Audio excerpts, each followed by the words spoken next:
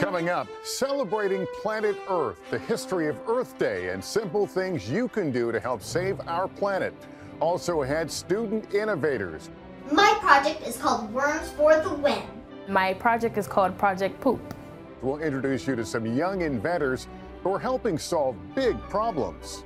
I'm helping people in real time, and at such a young age. I think that problem solving starts with youth. We're at the first ever National STEM Festival with the story, Then Hoop Dreams Come True. I think this is a dream. This is something I wrote down on a piece of paper when I was in second grade, get a basketball scholarship, play in the WNBA. Basketball star Caitlin Clark goes first overall in the most anticipated WNBA draft ever.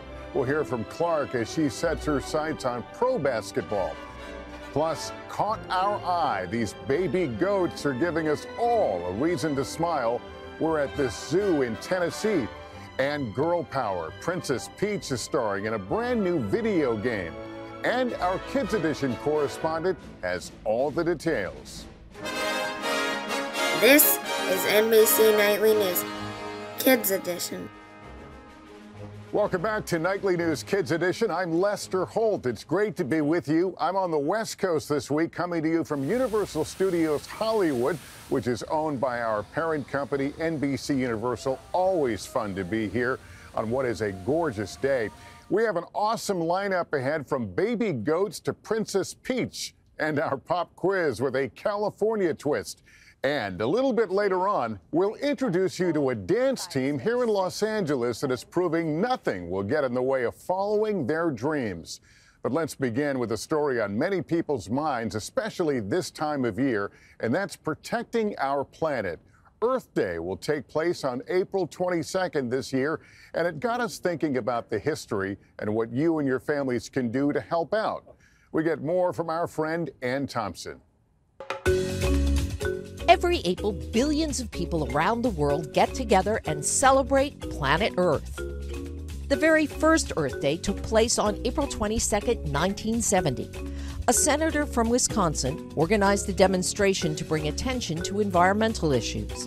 By 1990, people in more than 140 countries were celebrating Earth Day, and it's grown bigger ever since.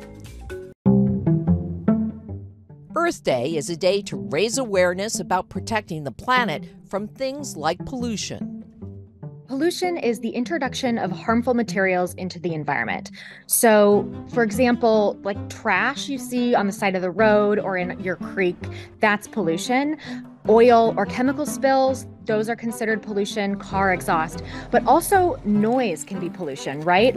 If there's too much sound in the ocean and the whales can't hear each other, that's considered pollution. Or light can be pollution. Then there's deforestation. Forests can absorb lots of the planet-warming gas carbon dioxide. They also release oxygen for people to breathe. But when we cut trees down, much of that CO2 is sent back into the atmosphere, making climate change worse. The forest is an enormously important habitat for so many species. Lots of human activity, like driving cars powered by gasoline, and people not properly disposing of garbage, adds to environmental problems. The number of garbage trucks that Americans fill each year would stretch halfway to the moon. So we throw a lot of stuff away. So yes, recycling is a really important way you can help protect planet Earth. If you wanted to celebrate Earth Day, one idea is to tour your local recycling center. And by touring your local recycling center, you will learn to be a better recycler. And that's important because recycling not only saves energy. For example, one aluminum can that's recycled can power a TV for 3 hours. And it also means that you're not using raw material. Another thing you can do? It's almost ice cream season, and one easy thing you can do when you're at the ice cream shop is to select a cone instead of a cup, and that's just saving you one piece of trash. Ice cream cups and spoons can be pretty harmful because, especially think about it if you're at the beach and you put it in an outdoor can, these pieces of trash are so lightweight that it's very easy for them to blow off the top of the can and go right into the water. And as we talked about, it's really bad for animals to get a hold of that stuff. We love to say that, kids can make an impact. There's so much kids can do. In fact, kids can do a whole lot, like walk or ride a bike rather than ask your parents to drive you. Turn off lights, TVs, and computers when you are not using them. And you can also host or join a neighborhood cleanup. We just tell kids, don't pick up anything sharp or dangerous. Leave it alone. You don't have to pick up everything. And keep asking questions, so together we can do a better job of protecting the planet. And thanks so much. Now we turn to a story about the power of creativity. Students from across the country were in Washington, D.C. this past weekend for the first ever National STEM Festival, proving you're never too young to make a difference. We learned about this story through our sponsor, Walton Family Foundation. These sensors will gather and The pH has to be between 5. and I was able to prove that they can. Over here is like a nurdle hunting activity. So I invented the innovative and affordable prosthetic arm. They are inventors, designers, and problem solvers. My STEM project is the Kinetic Kids 2.0. It's going to power our world. My project is called Worms for the Win. Tackling some big challenges like climate change. The title of my project is Recyclebot. And waste management. My project is called Project Poop.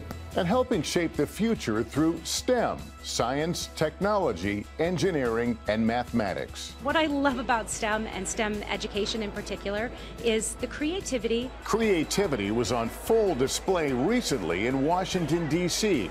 More than 140 students from across the country gathered in the nation's capital for the first ever National STEM Festival, presented by Explore and the U.S. Department of Education. I am just so happy to be here, and it's a really great opportunity to share my research. The National STEM Festival had applications from 2,549 students from across the country, and today you're able to witness the work of 143 of the National STEM champions.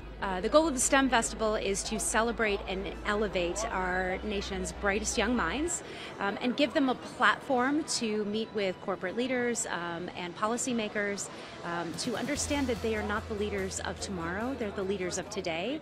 The name of my project is the Rover Garden. Young leaders like Bryson Ward, a high school senior from Chicago, who was on a mission to get fresh produce to people living in communities lacking access to healthy food options. On my first test run, I realized collard greens would be the best thing to grow because it's sustainable and it can grow inside the kit perfectly fine. I'm helping people in real time, and at such a young age, only being a senior, and starting this as a sophomore in high school, it's absolutely incredible. Meantime, 10th grader Tushar Mehta from Pennsylvania invented an app to help people know if their discarded item is recyclable or not. It makes me feel good because more recyclable items are being thrown into the recycling bin, and that really helps and affects me in a positive way because I know that a lot more of these trash items are being thrown into the proper bins. And speaking of waste, Trayana Sullivan Bunch from New York City invented a device that helps dog owners, well, clean up. The goal, to encourage community members to dispose responsibly. I think this is better than having a trash can because you can actually see the progress that the can has made, and it can inspire you to want to help clean the community day by day. An early tornado warning system. Then there's Anirudh Rao, who we first introduced you to last month. These are the 2 drones as part of my project. The 6th grader from Colorado designed an early tornado warning system called Revere. It uses sensors and automated drones for accurate early warning detection. So I first identified the problem, and then I did some research about this, and then I found out that tornadoes produce infrasound. Then I brainstormed, I drew pictures and used Legos to create these devices. And then was when I started building my sensors. Kids underscoring the importance of STEM, building both our futures and theirs. STEM, it's all over the place. Like, you will always see it anywhere. Even if you think you don't like it, I guarantee you've used it at some point and enjoyed it. Let's think about science not as somebody in a lab coat, but all the different ways STEM impacts us, from plumbers to electricians to construction workers to pilots to our doctors. There are so many different pathways. I think that problem solving starts with youth. We're the next generation, so if we don't start being the change that we want to see, then it's just never going to happen. Meantime, another story making headlines this week, women's basketball. The 2024 WNBA draft took place a few days ago, and leading the pack to no one's surprise, superstar Caitlin Clark, who was the #1 pick. And it's our picture of the week. We get details from our friend Stephanie Gosk. The stars of college basketball proving how hard work pays off. Women matter, and we work just as hard as the men. I mean, I'm just happy to be in this position. How exciting is it to start your professional career with this kind of energy around the league? Yeah, I mean, it's honestly, incredible. I was just excited to get here and get it started. At the front of the line, Iowa's Caitlin Clark. I think this is a dream. This is something I wrote down on a piece of paper when I was in second grade, get a basketball scholarship, play in the WNBA. This week, Caitlin Clark's dream came true. The 22-year-old Iowa phenom was the #1 pick by the Indiana Fever in the WNBA draft. I know there would probably be a little bit of a learning curve, but I think always I've had confidence in myself, and that's always kind of what I remind myself is, you're not here by accident. Caitlin Clark's record-breaking final season in the NCAA turbocharging interest in the game, making women's basketball must-see TV. It surprises me when people are new to the sport, and I don't take offense to that if they say I've never watched women's basketball before. I'm like, yeah, you're late to the party. It's always been really good. One of the really great things about this season has been watching all of the little kids, most of them little girls, who are so inspired to play basketball because of you. What does that mean to you? I think that's the reason you do it, and I think understanding how big of an impact that can have on a young girl's life is super important. So I always try to make as much time as I can for them, and just to see them scream your name or have your jersey on, that's something that never gets old. Something else that never gets old? Seeing Clark drain those threes. Every time you go to take one of those logo threes, I think to myself, she's never gonna make that. You don't have confidence in me? Come on. But then you do make it, and I think I should have known she was gonna make that. But what goes through your mind right before you take that shot? I think the biggest thing is just confidence. I think sometimes I feel like I'm closer to the basket than I really am, but also the adrenaline gets going, the crowd gets behind you. The jersey is going to change for Caitlin Clark, but the excitement isn't going anywhere.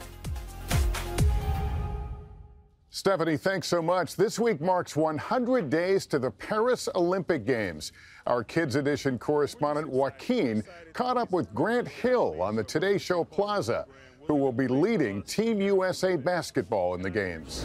So you just announced one of, if not the greatest, USA basketball teams of all time. What are your thoughts on that? Well, we're just excited. We're excited that these incredible athletes are willing to be part of the program, willing to play for us in the Paris Olympics. And I appreciate the compliment. Thank you.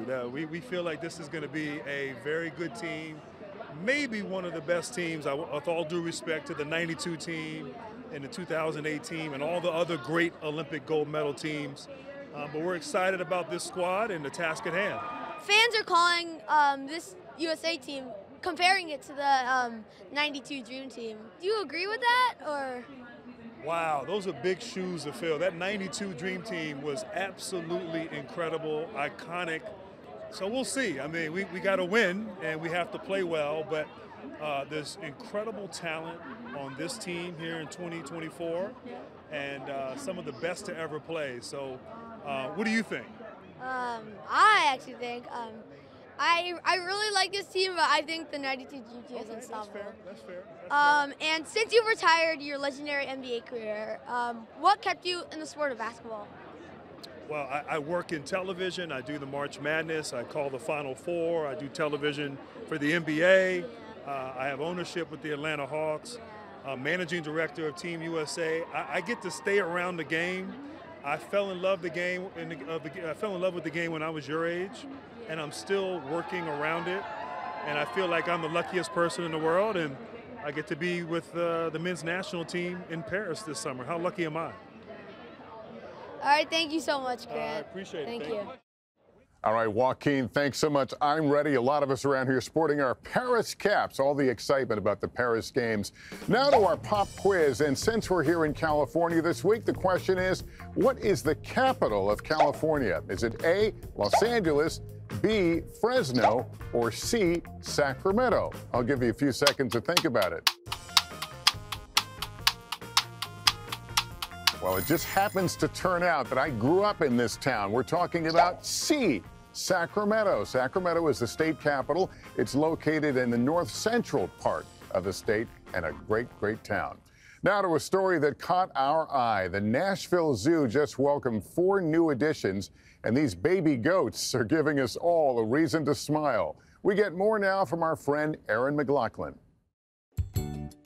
They're cute, incredibly curious. They're so smart, so spunky, so sassy sometimes. And full of personality. The Nashville Zoo just welcomed the birth of these 4 baby goats last month. And since then, they've been having a ball. They are Nigerian dwarf goats. They're originally from Africa, but they're completely domesticated. These 4 that we just had born now make 7 that we've had born here at the Nashville Zoo. And they are beautiful, healthy, bouncing baby goats. The zoo says the baby goats, who are healthy and gaining weight every single day, have become quite a hit with visitors. They are just silly animals, very trainable. They're just so playful, and they're great for our guests to interact with. People love coming to see them. The zookeepers even got the chance to vote for their names. We voted, and we've gone with Winnie the Pooh names, which is very, very cute. We have Winnie, and he looks like he's wearing a little t-shirt, so it's perfect. We have Piglet, who has a pink nose, Tigger, who is on the orange side and very bouncy, and then Eeyore, who has a gray, beautiful silver coat, just like his mom. Did you know a baby goat is also called a kid? Young females are doelings, while young males are bucklings. A group of goats is also called a herd. And guess what else? Goats are not picky when it comes to eating. The goats will eat just about everything, but we make sure that they have a nice, healthy diet here at the Nashville Zoo. They eat grain and hay. Also love special things, like we gave them kiwi the other day, sweet potatoes, carrots, even a little bit of honey sometimes. So we just keep them guessing and keep them as healthy as possible. Because goats are domesticated, they can also be kept as pets. A lot of people love to keep them as pets. They are wonderfully smart, intelligent animals, full of attitude, and just bounce all over the place. Bouncing around and giving us all a reason to smile. Erin, thanks so much. Let's turn now to this week's Spotlight. And there is a new video game out with a royal twist. We're talking about Princess Peach. Princess Peach Showtime just came out for Nintendo Switch. It's the first time in nearly 2 decades that Princess Peach is starring in her own game. Our Kids Edition correspondent Marsden has details. And now, everyone, Princess Peach. In the latest game from Nintendo, Princess Peach is taking the stage for her starring role. Princess Peach Showtime follows Peach and her toads as they save the Sparkle Theater from some brand new enemies, Grape and the Sour Bunch. The wicked Grape and the Sour Bunch made an unexpected entrance to steal the shows. I went to the launch party at Nintendo New York City to play the game, sample some sweet treats, and meet Princess Peach herself. After that, I sat down with Devin Pritchard, who works for Nintendo of America, to ask her about Princess Peach and her latest adventures. This is Princess Peach's first starring role in 20 years. Tell us about her role throughout Nintendo history. So Peach has been around as long as Mario, and she was first playable in Super Mario Bros. 2. You know her as Princess Peach, but once upon a time, she was known as Princess Toadstool. And she's also known as the ruler of the Mushroom Kingdom. But did you know that she's also an adventurer? She's been a kart racer, a tennis player, and a golfer. I always play as Princess Peach in Mario Kart, so I knew about her kart racing career firsthand. Tell us a bit about what makes the gameplay unique, what kids and grown-ups look forward to in Princess Peach Showtime. You can look forward to being the hero in a very grand adventure. Peach transforms into a range of unique roles that are cute and they're cool, and each transformation comes with its own ability. When Peach transforms into Mighty Peach, she has the abilities of a superhero. And when she transforms into Patissier Peach, she has the abilities of a pastry chef. She can make cookies, she can decorate cakes. What is your favorite Peach costume from Princess Peach Showtime? Mine is the baker, Patisserie Peach. Oh, I love Patisserie Peach because I like to bake. Mine is Cowgirl Peach. And I think that's my favorite Peach transformation because Peach rides a horse and she uses a lasso. We just celebrated Women's History Month in March. Why is it important to feature female lead characters like Peach in games? Well, Peach transforms throughout this game. She's a cowgirl, a sword fighter, a ninja, an ice skater, and it's really great to see a female hero like Peach represented in gaming, because through her transformations, Peach reminds us that girls can be whoever they want to be. Whether that's a ninja, a superhero, or even a detective, you can be whoever you want to be in Princess Peach Showtime. For Nightly News Kids Edition, I'm Marsden. Back to you, Lester. All right, Marsden, thanks so much for that. Finally, we want to introduce you to a dance team here in Los Angeles who is showing us there are no limits to what you can do. Our friend Elwin Lopez has the story. Moving with your favorite song can look a lot like this. I want to be a roulette when I grow up. 1, 2. Hands and arms from one side to another. It's sometimes the rhythm that's hard to get, but these girls have it. They made me feel amazing, powerful, and beautiful. But dancing is something they worried they would never be able to do. I was told I'd never dance again, I should stop, and that I wasn't going to be taken seriously, that I wouldn't even be seen in the room. Kaylee Bays was 12 years old when she first struggled with Ehlers-Danlos syndrome. That meant early on, even walking would be difficult.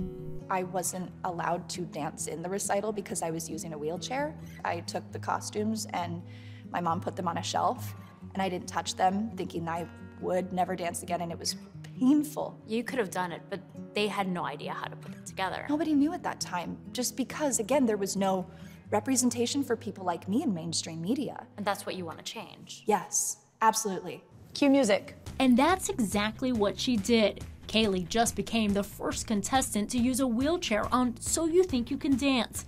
It's a yes for me. She's also one of the newest performers in the Roulettes, a wheelchair dance team empowering women with disabilities.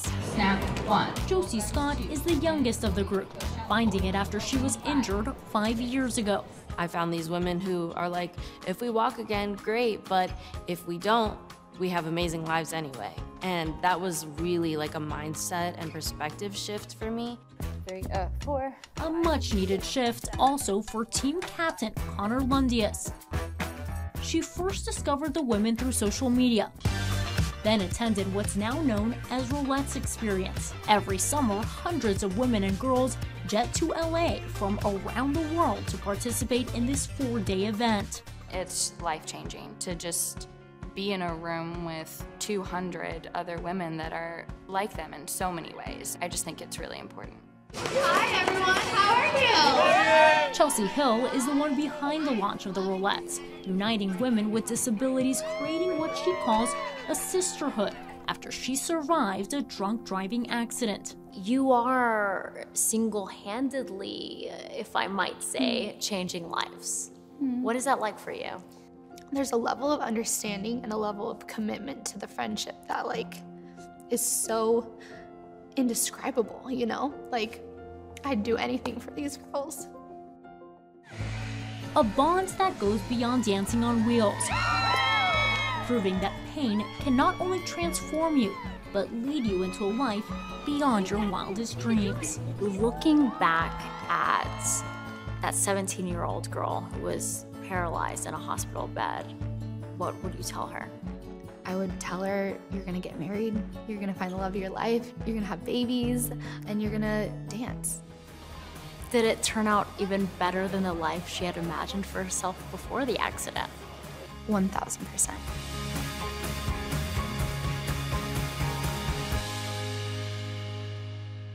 Elwyn, thanks so much. Well, that is going to do it for us here at Universal Studios Hollywood. Parents, just a reminder, if your child has a question about any topic in the news, feel free to email a video to us at NightlyNewsKids@NBCUni.com. We'll try to answer them in an upcoming episode. You can also follow us on Instagram at NightlyKids. And just a program note, you can catch a new episode of Nightly News Kids Edition this Saturday on NBC. Check your local listings for the time in your area. Thanks for watching, everyone. Remember to take care of yourself and each other. And so long from Universal Studios Hollywood. Bye, everyone. And bye, guys. Well, you never know who you're going to run into here at Universal Studios Hollywood. Hey, guys, thanks for coming out and saying hi to our crew. My pleasure. Hello from Hollywood. Anything you want to say to our kids' viewers, Dracula? Catch you soon, my friends. And by the way, you look much taller in person. Man, a few words, too. Take care, guys. Bye, darling. See you soon.